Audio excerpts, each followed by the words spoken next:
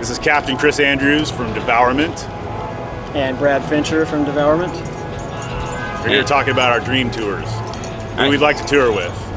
Who are some of the bands that we'd like to tour with, Brad? I think Slipknot is one of, obviously, a favorite. Yeah. I'm a big Joey Jordison fan, so that's one reason. Slipknot's huge and they're heavy. And they're heavy. Yeah. They blast beat, and they're platinum. So yeah, we'd like that.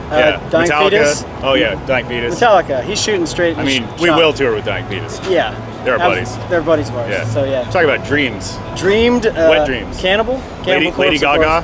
Oh yeah.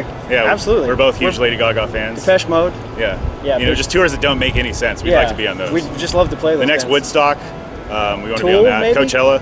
Yeah. Coachella. We're gonna open for Tool. Kanye. Yeah. Kanye although West. I don't love Donda, it's okay. You know, since we're in Chicago, we got to shout out. Yeah, should go shout out Kanye. Yeah. Macabre as well. You know, Chicago. Yeah. Macabre. Yeah. Okay. Black metal. We need to get out in the road with some black metal bands. You know, Mayhem, Emperor. We'd like to go do Europe with Emperor, so we can make sure Samoth is in there, because I don't think he can come to America still. But they're amazing. Love Emperor. Madison Square Garden. Yeah, MSG. I guess. Yeah, you know, because that's where all like the best wrestling happened in the world. Yeah, that's the ultimate. Ultimate Warrior.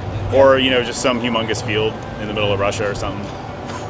You know, military bases are always fun. Like that one video from the '90s was Metallica, Pantera, and whatever. Yeah, yeah. That was insane. Like a couple 100,000 people over there. Yeah. We love Russians. Yeah, we played Russia once. Yeah. Yeah. Just arenas.